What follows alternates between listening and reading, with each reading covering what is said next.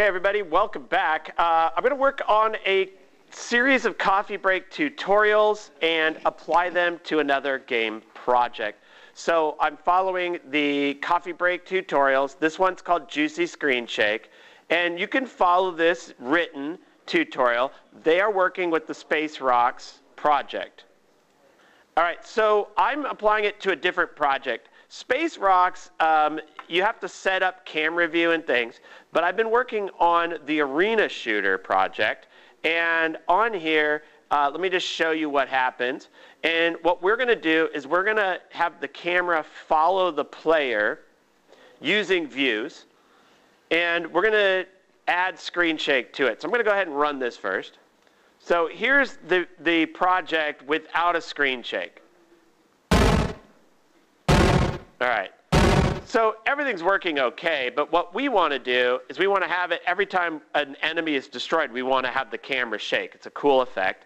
And there's several different ways to do it. We're going to follow this tutorial, but there is one little catch. Before we go, I want to go all the way, when we get to this stage here, I want you to know there is a little thing we're going to need to do, which is listed in the summary. So on the summary, it mentions how you can use this project in other places, okay? And they give this example, if your game camera follows the player. So I already have the camera following the player. So what I need to make sure I do is to take this last piece of code in consideration when I make it. You saw how the game works, so it's time to follow the tutorial. And one of the things they recommend at the very beginning is to enable camera view. Mine's already set up, but I'll just walk you through how that's set up over here. Let's just go ahead and open up a room, see if it pops open. There we go. It's this room editor on the side I want you to see. All right, we got multiple layers on this project, and down at the bottom we have this room settings. Okay, you go to room settings, viewport, and cameras. And notice enable viewports is checked. And then there's this clear viewport background, that's optional. You could have it checked or not checked, shouldn't be a problem. Notice we start with the viewport 0 and we made it visible following the object player. Everything else we're going to do in code. So let's go back to the tutorial because we have a divergence. When we get to this part here, it says the Screenshake object create event. So they're talking about they could use object game, but for the sake of clarity, we're going to use this object called object Screenshake.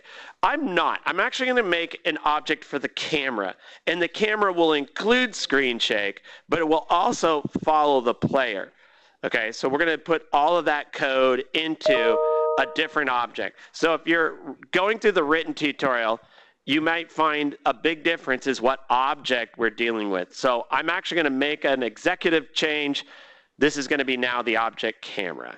All right, but we're going to go ahead and grab this code while we're here, and then I'll kind of walk you through as we put it into the code so you know what's going on.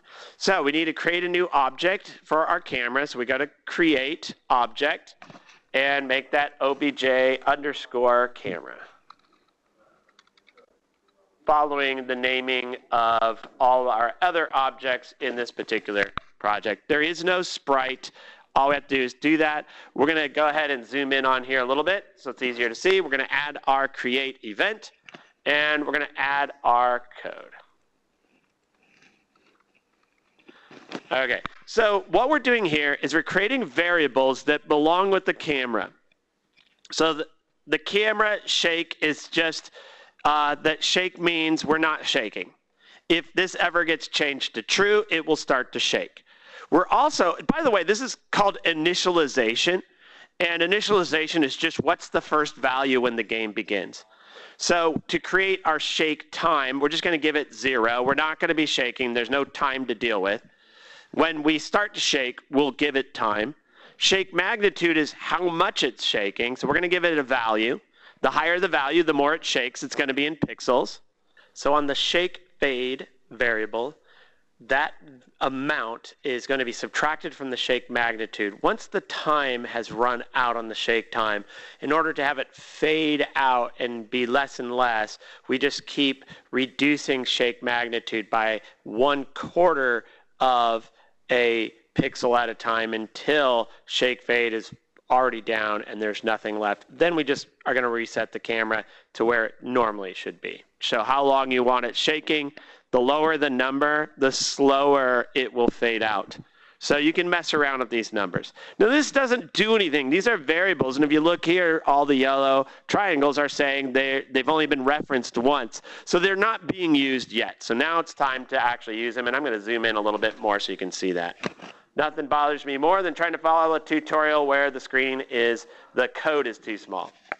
All right, we're going to make a step event for the screen shake, but we're going to make some changes to it. Okay.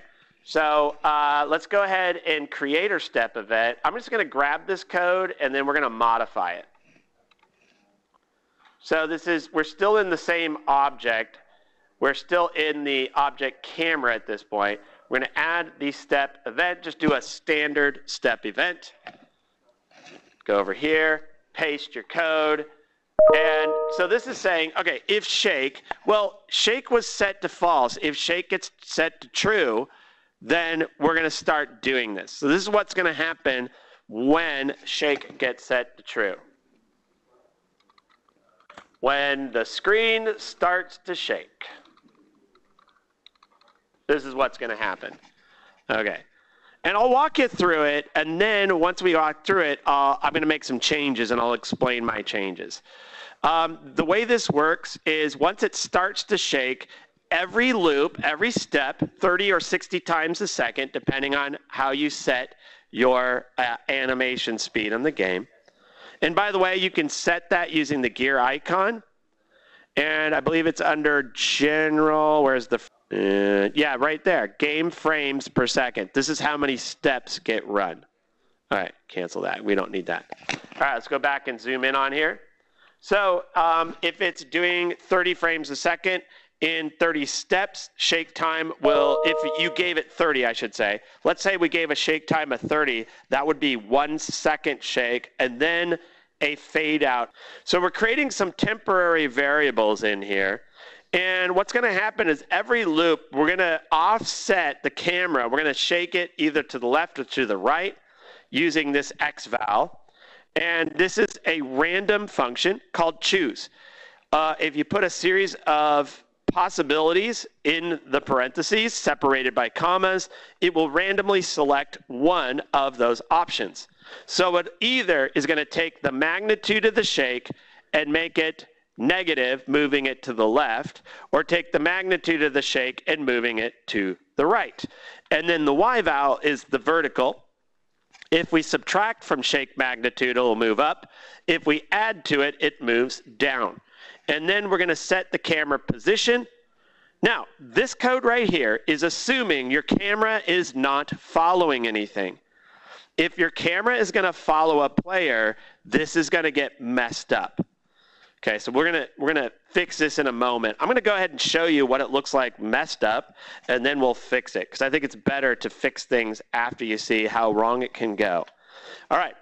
If that shake time goes below 0 and it's going to continue for a while, we're going to subtract the fade from the shake magnitude. Every 4 frames, the shake magnitude will be reduced by 1. Okay, so it depends on what your magnitude is. Remember, it was 0.25 is the shake fade, what we set it to. If our shake magnitude ever goes below 0, we're going to stop the camera from moving, and we're going to turn the shake off. That's what's happening here. We're setting shake to false, and then we're just resetting the camera view. This is also something that needs to change if you're following the player. So if you're not following the player, this will work. And so I want to show you that, because you might not have code that follows the player, in which case you want to follow this exactly. All right, we're not done, though. There's a few more things we need to do. All right, we need to actually have a function that's going to shake the screen, and then we're going to need to call the function. So over here on the asteroid game, you have different objects that can get destroyed. If you have more than one object that can be destroyed, and I'm not saying, you know, like 4 of the enemies. In my game, there's only one enemy object. That is obj enemy. If I had more objects, then that would be different. Okay, and I would need this switch. I don't. All I'm going to need to do is call the Screenshake function, but I have to define it first. What happens? So let's look at it this way, calling it first, and then I'll show you how it works. So we're going to send it 3 values, 35 and 0.2. Well, 30 is going to be the time. 5 is going to be the magnitudes. That's 5 pixels to the left or to the right. Fade is going to be 0.2. And so it's going to be a slower fade. It's not going to fade as quickly. And if you look here, the larger the object, the bigger the screen shake. And of course, you get to decide what your numbers are going to be. And then we're going to take the object that has the shaking, and we're going to set the shake to true. And then we're going to change its shake time, its magnitude, and its fade from those initial values and create. So we're going to say, all right, when the object is destroyed, we're going to call this screen shake, and we need to tell it what object has these variables. That's what the with is for. So with the object screen shake, we want to change all these values. All right, so we're going to create a script object. Well, it's technically not an object. It is a script. So you want to find where scripts is. Here it is. You're going to right-click, create script. And then you're going to, and we're going to name it effects.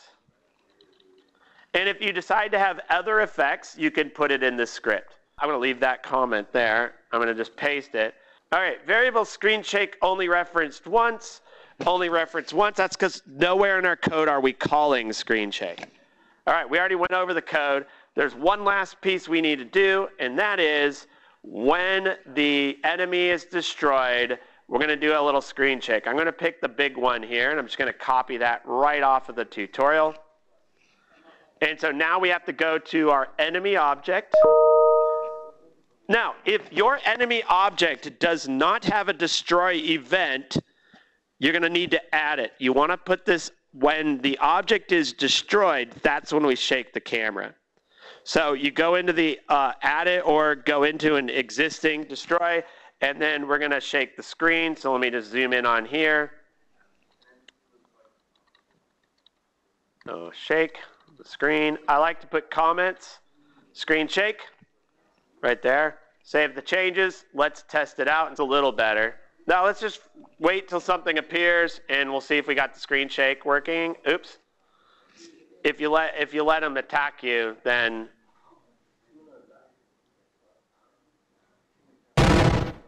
we have an error with object. I used the wrong object screen shake. I need to change that to object camera. All right, so there you go. Let's fix that. All right, the error was in my script effects, and notice I should have used that. It says variable object screen shake only at referenced once. So be careful, whatever is the camera, make sure you're using the right object. Okay, so here's the game using the script as is. Now watch what happens. You see how the ship jumps every time we destroy one? It gets even worse if we move. We need a way so that when we are shooting and things are shaking the screen, we don't lose where the player is. Okay, so that's what we're going to fix. So we have this camera view. We need to change this. Okay, so we need to get our player. So let's just go ahead and add the code we need. We're going to basically create a variable for our camera view position. Okay, and we're going to set it up here. We're going to create a var, and we're going to put it, we'll just follow the example, underscore cam x, and then var underscore cam y, and let's zoom in a little bit more. All right, what is cam x? It's going to be equal to the player, obj players dot x, okay? All right, so that will basically make the upper left-hand corner of the camera be centered where the player's origin is, from left to right. That is not going to work. So what we want to do is we want to subtract the camera view divided in half. That way, half of the camera will be to the left of the player, half will be to the right. So to get that, we want to just do view camera. No, it's not view camera. Let's start typing width. And here it is, camera get view width. Okay. By the way, if you don't know the function, you kind of think you know it, you can just start typing out one of the words and you can get it there. So then we're going to do the view camera. And notice it says view camera 07. I'm going to type 0. And then we're going to just do a divided by 2. Like so. That's our camera X. And the camera Y will be almost the same thing, but with the camera view height. You got to do the object player's Y position minus camera get view pause height. View camera, add the 0, divide it by 2. All right, so when we set the view position, all right, what we want to do is we want to take the cam X and the cam Y, and if we are shaking, what we're going to do is we are going to take this X val, we're going to take the camera X, and then we're going to add the X val, and we're going to take the camera Y and add the Y val. Okay, so we're going to say this, choose shake magnitude, and then watch this. We're going to put plus cam X, and over here we're going to do plus cam Y. Oh, there's no underscore there. That's why it looked wrong.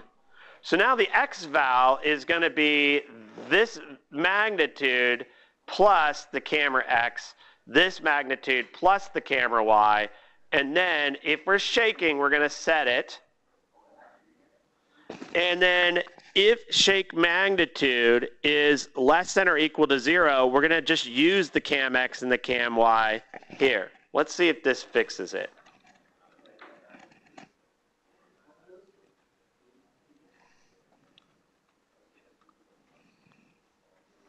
Save the changes. And so now it's just going to follow the player. I think what we need to do, since this is only if we are shaking, we're going to need to go ahead and do this again.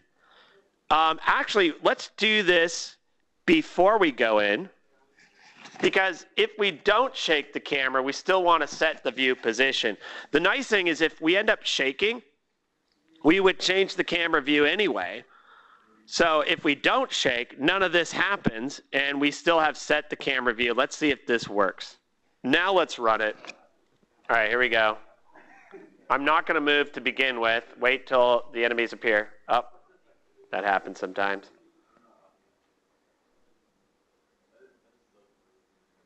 All right, you can see the camera shaking. Let's start moving now. See how I'm still able to move? Ah, there we go. All right, that's it. Just be careful you're using the correct object. You need to make sure it's the object that has these variables that you put in here. And I made the mistake. I followed the direction exactly. All right, thank you so much for watching. Stay tuned for more videos.